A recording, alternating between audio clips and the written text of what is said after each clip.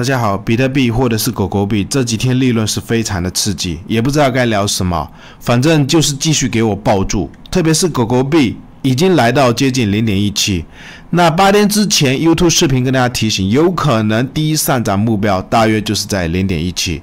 那不然等下来聊一聊之前 0.1 附近交易群通知一起做多的利润，第二上涨目标有可能会到哪里，以及比特币前面 50K 左右一起在做多的利润 70K 现在也如期到达，那下一个目标有可能就是10万美元。国语很烂，感谢点赞，或者新粉丝也可以加入我们 DOGE 交易社群。另外，如果你正在考虑交易加密货币，我个人是选择使用 OKX 交易所，它是全球最大的加密货币交易所之一，而且业界公认客户资产储备是最高的。视频下方有我的 OKX 邀请注册链接，现货合约交易手续费永久返佣 20%。我们先来看一下狗狗币日线的这张图表。之前在这一个低点的区间，当时视频也是有跟朋友们提醒，狗狗币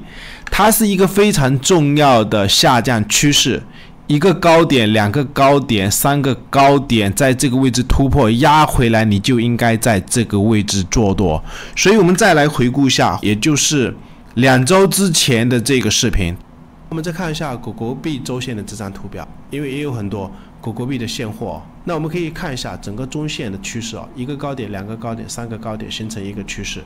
这个位置已经是突破了，压回来你就应该去做多。所以我们回到狗狗币日线的这张图表，就是大约7天之前跟大家讲，你低点位置有做多的利润，这个位置是已经突破了，或者是前几天也是有提到一个支撑位，就是前面的这个高点大约是 0.13 附近，如果有在做多，因为我看到有些粉丝是在这个位置继续做多，那我们可以观察一下，现在刚刚是来到接近这个 0.17， 也就是当时这个箱体高点跟这个高点，它这边是一个陷阱，或者是下去的这个低点也是一个陷阱，但是我们观察箱体两个高点或者是2个到3个低点的位置，目测它的一个距离，从这个高点到这一个低点的位置突破上去，我们可以去观察一下 0.17， 刚刚的高点也是很接近这个位置啊，所以短期涨多了，我们尽量先观察这个位置有没有可能会盘整，而且它这个 0.17 的位置，我们可以看一下前面这个箱体，在2024年5月份左右的时候，这几个高点的位置以及这几个低点的位置连出来的一个盘整区间，它这个位置有可能 0.17 附近是一个压力区。不过我的观点，这个位置我不一定会平仓哦，因为我还有更高的目标，那就是我们可以观察一下这个黄色盘整的箱体，既然下方下去，我们判断它是一个底部的区间，它价格能回到这个黄色箱体里面，我的观点是这个黄色箱体盘整的区间，它的高点 0.17 肯定也是要突破，所以第二上涨目标位，我的观点是，如果看对数的图表，有可能这一个黄色箱体目测的距离估计是大约空间是在 0.22 附近，或者是有没有可能是下一步的一个盘整目标位。然后我们再看一下狗狗币月线的这张图表，或者是昨天也是有粉丝朋友在问我狗狗币未来的顶部会在哪一个位置，现在我不知道啊，但是昨天我是这样子回答，就是我们观察狗狗币月线的这张图表，前面跟大家提到，当时在这个底部盘整，或者是现在底部盘整，2020年10月份当时总统选举，狗狗币在这个位置是涨了几百倍，所以这个位置也是接近2024年10月份总统选举，包括最近的价格已经是在反映，包括我们可以看一下之前在 DOGE 社群上面狗狗币或者是山寨币的这个小组，当时是在 0.1 附近通知朋友们做多，这笔记录我是都没有编辑过，不过后面是有止损的一次，后面我们可以看一下，我也是通知朋友们，我是继续做多狗狗币啊，以及我们可以看一下，包括后面狗狗币涨上来，大约是在 0.11 附近，10月15号的时候，